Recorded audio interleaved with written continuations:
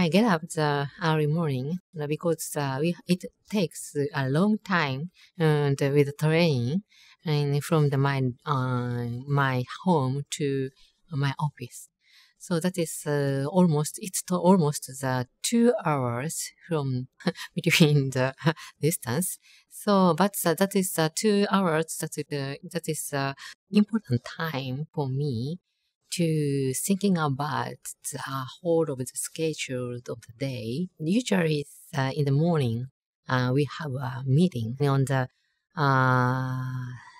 design of the institute or some kind of the focuses, which focuses should be on the near future or something like that.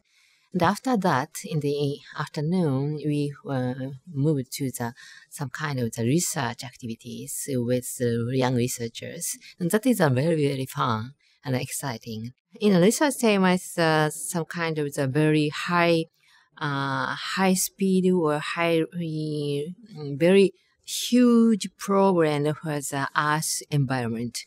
And that is a very important thing to predict the new future environment. And that is some kind of the research theme.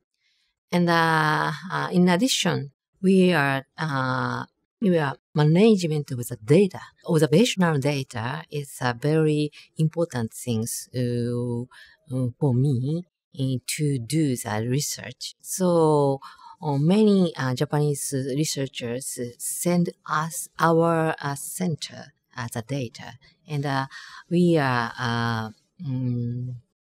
arrange the quality of the data. After that, we try to send back to the researchers. So that is many things is combined in our centers.